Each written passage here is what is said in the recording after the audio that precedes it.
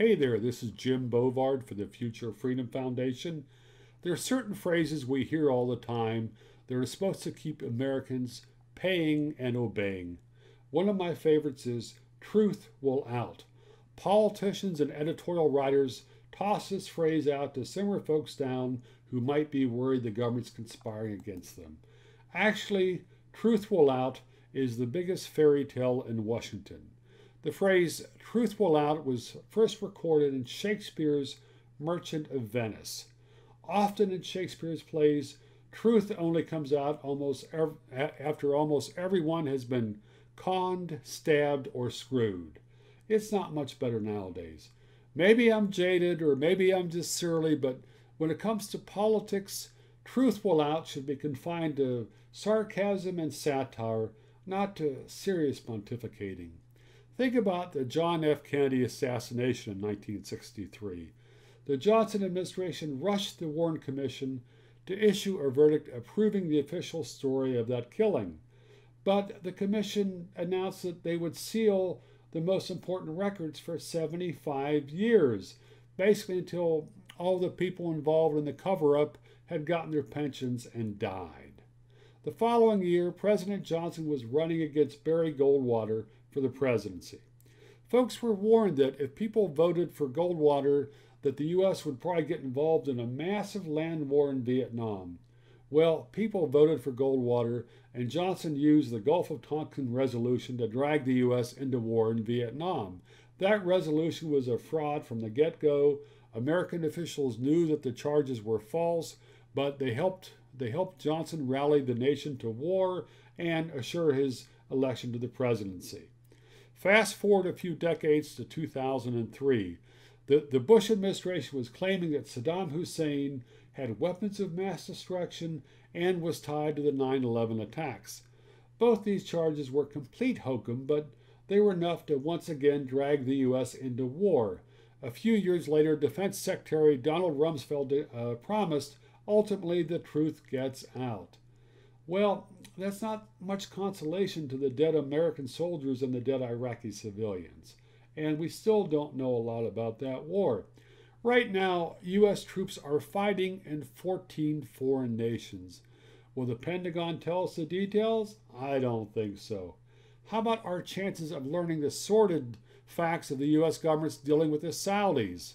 The Saudi regime had a lot of people that were tied to the 9/11 attacks, but we didn't hear much about that. I've been an investigative journalist for over 35 years. I fought many government agencies to get the facts.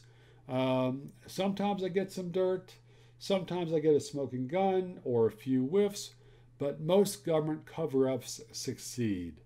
I've been using the Federal Freedom of Information Act, known as FOIA, since the early 1980s. This law is supposed to assure Americans the government's transparent because federal agencies are obliged to respond within 20 days to your request for records.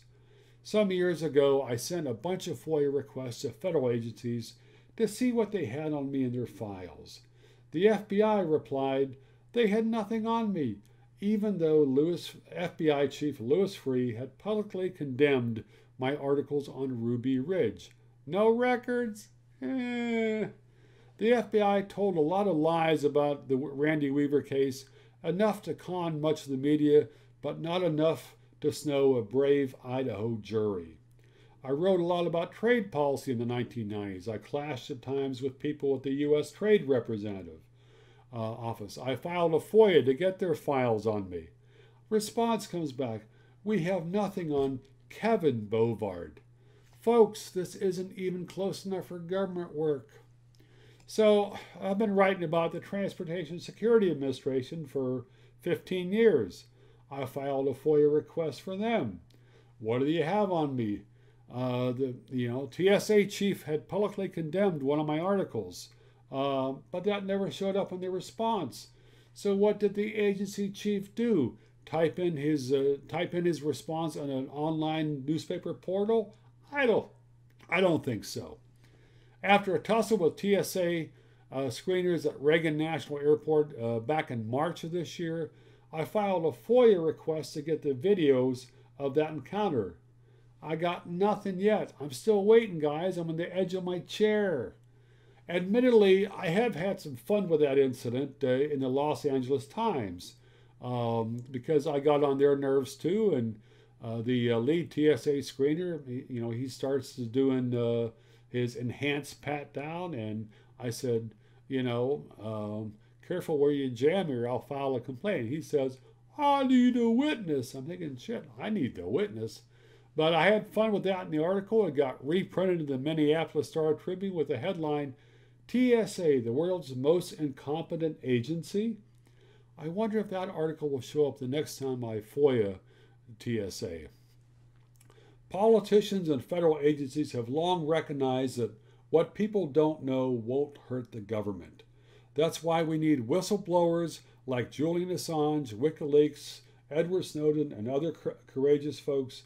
That's why journalists have to press a lot more vigorously against federal agencies because otherwise we'll be even more clueless and people can't consent to what the government hides from them.